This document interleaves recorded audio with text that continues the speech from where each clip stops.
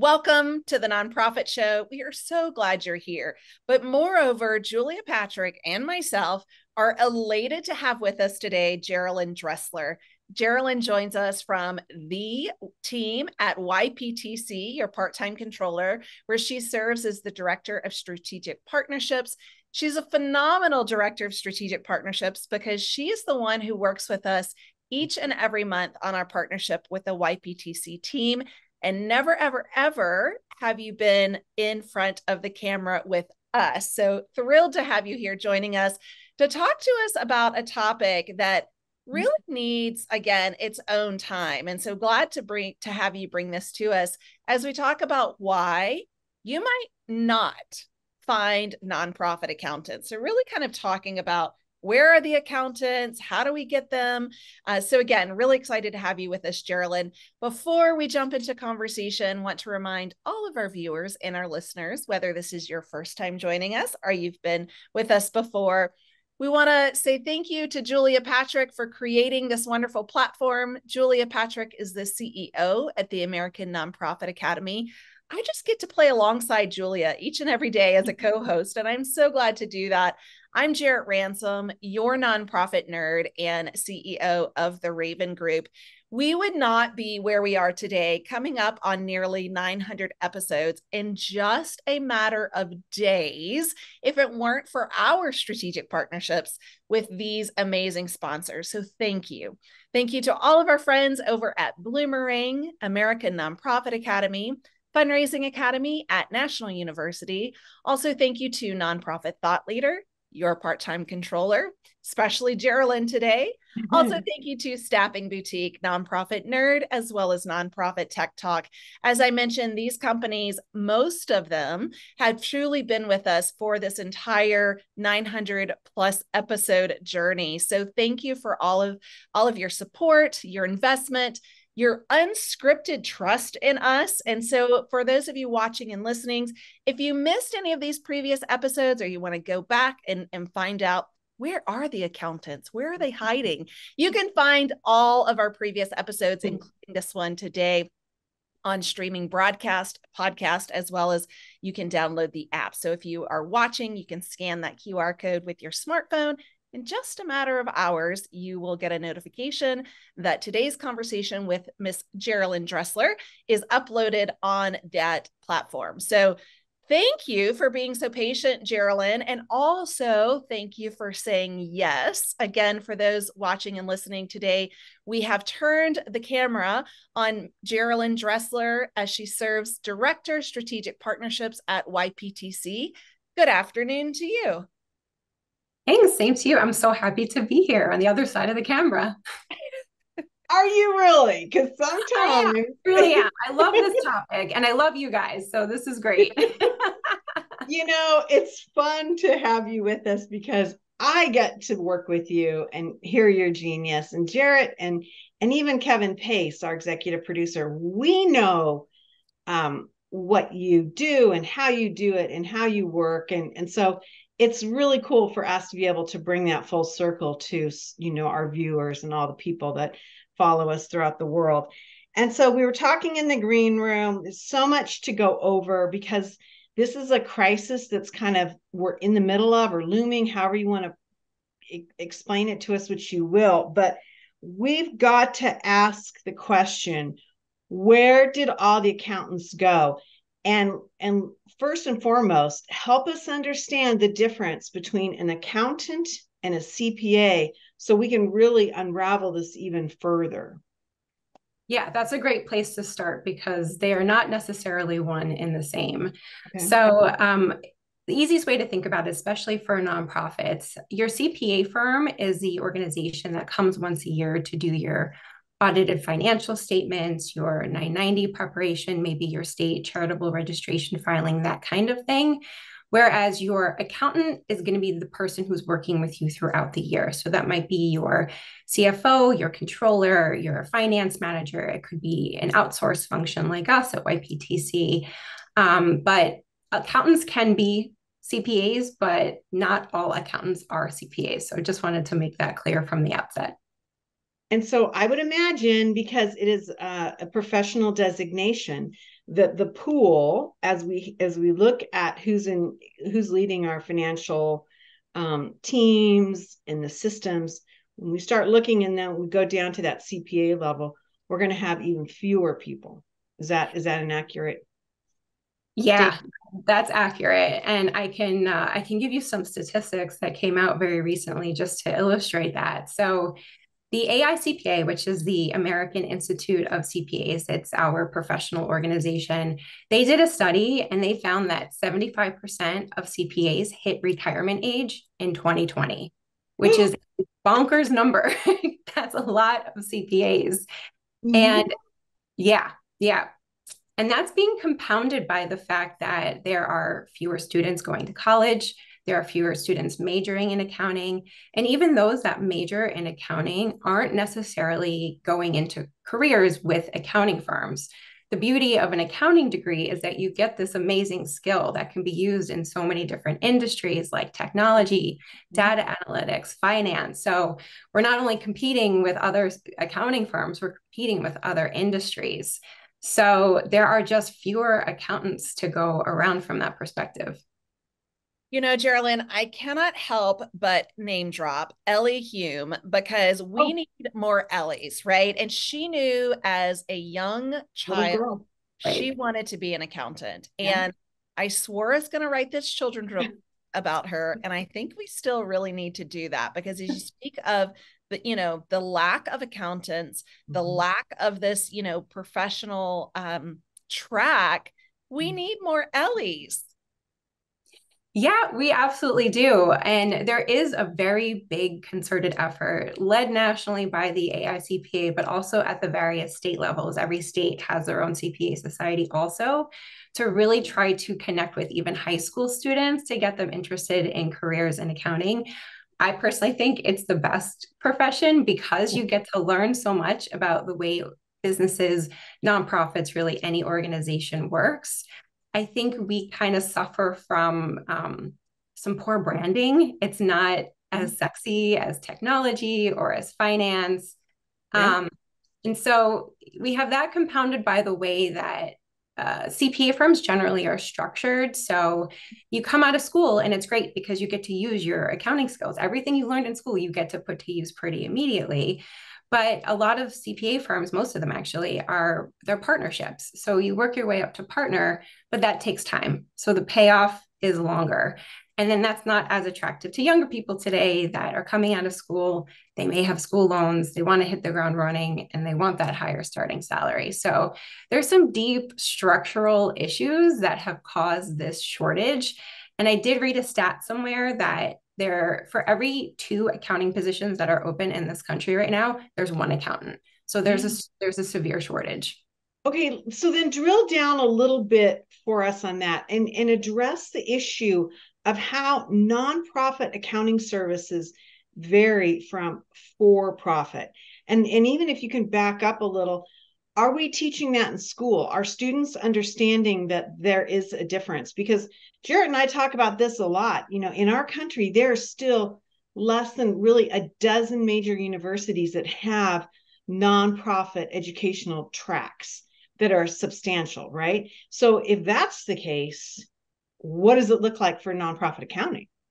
Yeah, that's definitely true. I think that when I was in school, I may have had half a semester that dealt with nonprofit accounting. So it's definitely an issue from that perspective too. As far as the needs of nonprofits, they don't necessarily need a CPA to work for them. When I think about the needs of organizations that have CPAs in those controller or CFO roles, they're large public companies or large private companies.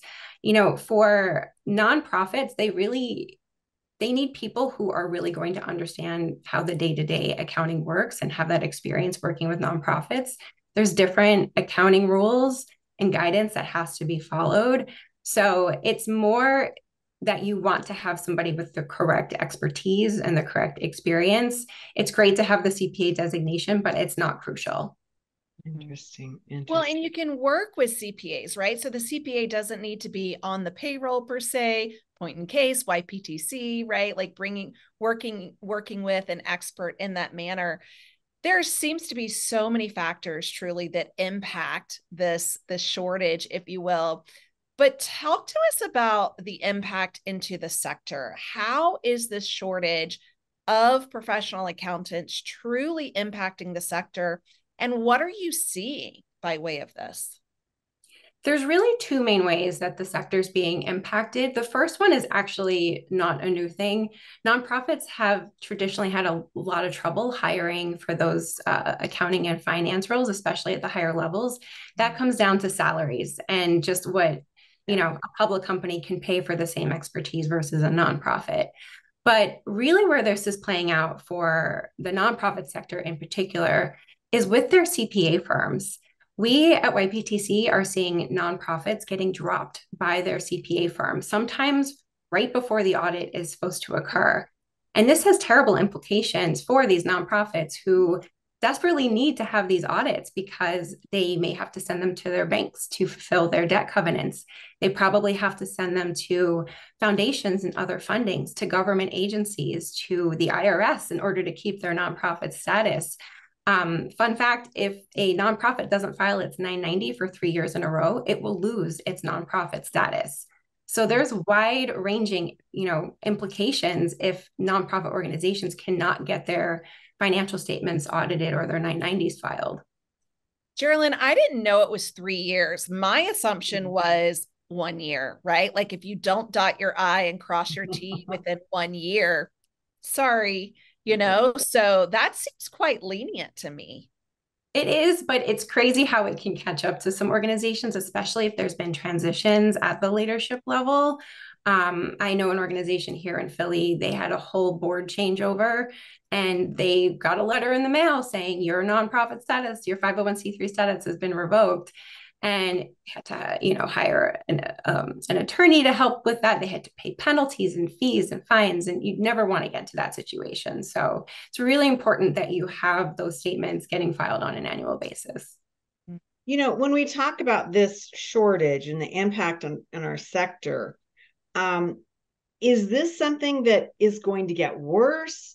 Is it something that you're hearing about or talking about? I'm kind of wondering, like, how armed and how educated are we about this situation even going on? Yeah, so there's kind of two parts to your question, Julia, about how educated are we. So the first thing that comes to mind, I wrote this article recently this year for the National Council of Nonprofits just about this issue. And some of the feedback I heard, particularly from foundations, some of them felt validated that this was actually a systemic thing because they were thinking, oh, my grantees, they're slacking off. What's happening here? Yeah. And then for others, it was really eye-opening. Like, okay, maybe we need to help our grantees deal with this. As far as, is it going to get any better? I mean, that's the crystal ball question right now that I don't think a lot of us have the answer to. I can tell you that there is a multi-pronged approach that, the AICPA and all of the state societies are embarking on to really try to increase the pipeline. We are also participating in that. We're trying to plant the seeds with college students, come have a career in accounting and work with nonprofits. The only thing that I think that is going to help, probably from a couple perspectives, is really the adoption of technology and AI in particular. And really? Yeah, and it's actually really amazing. Another stat that I read, I'm sorry, I can't quote the source, but after technology firms, the accounting industry has been the fastest to adopt AI and technology because we know that so many of the tasks we have to do as accountants and helping our clients, they're routine or, they're looking at lots and lots of data. So how can we use tech better to make our jobs more efficient? And that actually makes the profession more attractive to younger people who are really tech savvy and don't want to be doing busy work. They want to be able to use that higher level set of analytical thinking in the work that they do, which makes the job overall much more satisfying. Yeah. That A little surprising, but not totally surprising, because as we look at the technology advancements over the last 4 years and the conferences I've been to over the last couple of years, I am seeing such a push for technology, specifically in our sector. And maybe it's been there, Jerilyn, like maybe it truly has been there, and I've just had my blinders on, right? But really looking at this to, for automation, integration, there's so many different ways, to really, I don't know, use it as a catalyst. But I love what you're saying, to really attract a younger demographic of, professionals. What specifically, I'm putting you, I don't know, like in a corner now, but what specifically is YPTC doing strategically, right, to attract some of these younger professionals to say, hey, we see you, you're in this program in your university, consider us. As I said to you, I almost attended one of your meet and greets just because I simply love the team. But what are you doing by way of attraction? Yeah, so we've been really fortunate to have a founder and our CEO who's incredibly tech forward. You both know Eric Fraint. He has really been at the forefront of this effort for our firm.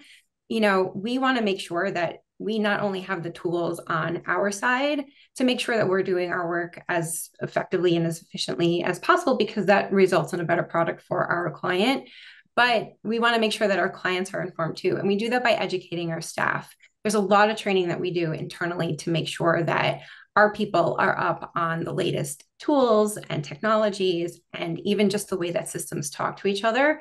We're actually building our own technology, our own bots that incorporate AI, so stay tuned. But the whole point of that is that we want to make the work experience, the work that we do to help our nonprofit clients feel really good and feel like that we are using our skills to the utmost extent. We don't want to have people be doing busy work. We don't want to have them sifting through, an Excel spreadsheet that has 1,800 lines to try to synthesize the data. How can we use technology to make that work better? And then we can serve more clients. So it really is a win-win for everybody. Yeah. It's such an interesting thing because it's, I can see the issue with you all as an organization trying to do what you need to do to build business, and at the same time reach out to the nonprofit sector that has been woefully behind in the adoption of technology. Jarrett and I, when we first started the nonprofit show, we literally had episodes on how to get people onto Zoom, right? I mean, didn't we, Jarrett? And I mean, that's how behind our sector was. And so as we look at moving forward, there's got to be, I don't want to say a reckoning, but maybe just more of a push to explain that technology is really going to help our sector move ahead. And to your point, serve more than we ever thought we could. Part and parcel to that, I got to ask this question, and that is, if we have folks that we like, if we have folks that we don't even like them, but we have them and we want to keep them, what do we do? And we talk a lot about how we keep programming staff and how we keep fundraising staff and development and C-suite, but we haven't really addressed the financial teams. And what would you advise us to do? So the way I kind of think about, your accounting talent, I think of it both your internal talent and then also your external talent, right? Like we can't forget about the CPA firm element here because it's really crucial to the functioning of nonprofits. So internally, obviously as nonprofits, they're limited. There's only so much salary that they can pay. So they usually do a great job of, trying to compensate that with other types of perks and benefits. But I think beyond that, especially knowing, with the younger generations, how important work-life balance is, generous PTO policies, even, dealing with elder care issues and childcare issues or pet issues, having, time off that people can take that doesn't have to be, explained. That's a great way to kind of attract people and retain people. And we talked about it before, technology, being a tech forward organization is going to attract talent because they're going to know that they are going to, again, use that higher order level of thinking to do their job, and not have to do busy work or not having to spend time making one system talk to the other. Yeah. They should do that naturally. So those are just some tips on the internal side. And then on the external side, you want to be really attractive to your CPA firm so that they don't drop you. You know, part of the reason for that is they're having a hard time attracting and retaining talent. They're overwhelmed. They have more clients than they can handle. So they're following the path of least resistance, and nonprofits tend to be messy and not ready for the audit and not pay as much as for-profit firms. So you want to be attractive. You want to make sure that you have all of your documentation ready, uploaded to the portal, you're ready by fieldwork. You've got people on hand that are dedicated to answering their questions, so there doesn't have any delay. But, you know, you want to make sure that you have all your, you know, I's dotted and T's crossed so that you remain a viable client for that CPA firm. Jerilyn, I have a curveball question as you're sharing this. With the advancements of technology and AI, all of us have heard, right? Like, it's coming for our jobs. There's not going to be jobs for us. Do you believe that the accounting sector will still grow at the same rate, or the need, I should say, as it has? Or do you feel that within that crystal ball that you alluded to having or being so close to, that, you know, the profession, we won't need quite as many accountants? And I know it's a total curveball, but I'm just curious because, you know, we hear about this in so many different positions, so many different roles. How is that impacting the amount of professionals we need to attract and retain in this, you know, very talented sector? Yeah, that's a good question. I think that's something a lot of folks are wondering. The way I like to think of it is that AI won't replace accountants, but it will replace accountants who don't adopt AI. So, you know, it really... It's two pieces of the puzzle that have to work together. So yeah, I mean, it kind of makes sense though, because, you know, I mentioned that 2-to-1 gap earlier. Hopefully technology and AI will help to shrink that gap by a little bit. You're never going to replace a human when it comes to decision making. There's only so much that AI or a bot can do to interpret data and then use that to make strategic decisions for the future. You know, AI doesn't really have that crystal ball like humans do, because we're synthesizing a whole lot of other qualitative, you know, aspects to the way that a nonprofit works to make decisions. So, you know, I remember being the summer I was going into college, and I heard on the radio an article that said that accountants are going to get replaced because of technology. And that was a long time ago. So it keeps popping up, but the answer kind of stays consistent, you know, and that's probably why the accounting industry has been so quick to adopt technology, because we do need it and it makes us better at what we do. You know, I think the accountants in the nonprofit sector, you know, for forever and a day, we're just kind of like, get me this report, stat, you know. And now it seems to me like the finance and accounting departments are really a lot more engaged. They're having to show up and work on the grant application, not just servicing a grant, but before. They're having to look at costs associated with, you know, everything from HR and, you know, investments and things like that. It's not as simple as just balancing the checkbook. It just seems to me like they're much more enmeshed in the strategic operations of an organization, if they're being used correctly. I mean, is that a fair assessment? Oh, yeah. And finance and accounting touches every aspect of a nonprofit organization. And if it doesn't, if you're, you know, an ops person or a program manager or something, and you don't know people on your accounting team, you should, because they can help you. They are your friends. And they can help you. You know, everybody is beholden to budgets, you know, wherever that source is coming from. And you do need that help to interpret and to report and to make sure you're not double dipping, most importantly. So you know, that's a big part of the work that we do, is to try to bring down those silos that may exist in an organization and make sure that that communication is happening, because finance, accounting, it's everywhere. And you have your head in your sand if you have your head in the sand if you don't think so. Right. I agree. Well, I think, really pulling this persons into the conversation, into the, strategic discussions. If you're not doing this, I'm not quite sure you're doing it right. I mean, it's just, they are a critical role into the organization. So I so appreciate you bringing this to the topic. Love that this is one of your passion, areas of conversation, and that we were able to benefit from having you with us today. Again, Jerilyn Dressler has joined us, Director of Strategic Partnerships at YPTC, or part-time controller. I'm going to give a plug. I know this is not what you asked me to do, but YPTC does offer these meet and greets. I happen to run across it on LinkedIn. And as I shared with Jerilyn, I was even tempted to RSVP and join. It was online. And I just think it's a wonderful opportunity, and again, plug for the younger professionals. If this is of interest to you, certainly check them out. It's a phenomenal company and culture. And Jerilyn, you really did shine bright today on this topic. Now, I want to go back and read these articles that you wrote and mentioned. So thank you for mentioning that. I'm going to be on a goose hunt unless you're able to send that to me along with that, pumpkin bread recipe. I will send you the article, and it's a fun fact. I'm tooting my own horn here, but the council has told me that article is the most read article this year, even to this date. So it has been very eye-opening for people. Yeah. It's been great. Jerilyn, we have literally 4 minutes left, and you are a young mother, a professional, a working woman.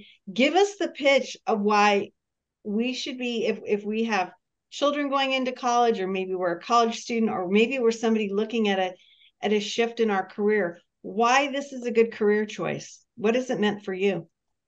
For me, I made that decision, not like Ellie, not when I was in third grade. I was a sophomore in college, but okay. I remember taking my first accounting class and it clicked, and I really like numbers. I'm not a whiz at math. You don't have to be a whiz at math to be an accountant, but I like finding patterns and seeing how things fit.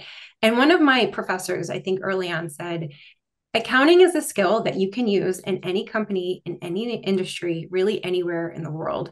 You understand how an organization works, you see how the sausage is made, and that's a translatable skill that you can take with you anywhere. So even if you don't know what you're going to do in life, or maybe you want to start your own business, it's a really good idea to start with accounting, because you're going to have that foundation that's going to bring you pretty far. Love it. Well, thank you. That is a fabulous way to wrap up this episode of the Nonprofit Show. Because again, we need all the great talent we can in our sector, and especially when we're looking at our accounting and finance teams and leadership and thought leaders. Jerilyn Dressler, Director of Strategic Partnerships for Your Part-Time Controller, has been with us. Again, I'm Julia Patrick, CEO of the American Nonprofit Academy. I've been with Jarrett Ransom, my nonprofit nerd, the nonprofit nerd. She can be your nonprofit nerd, CEO of the Raven Group. Again, we have amazing partners, and they include Bloomerang, American Nonprofit Academy, Your Part-Time Controller, Nonprofit Thought Leader, Fundraising Academy at National University, Staffing Boutique, Nonprofit Nerd, and Nonprofit Tech Talk.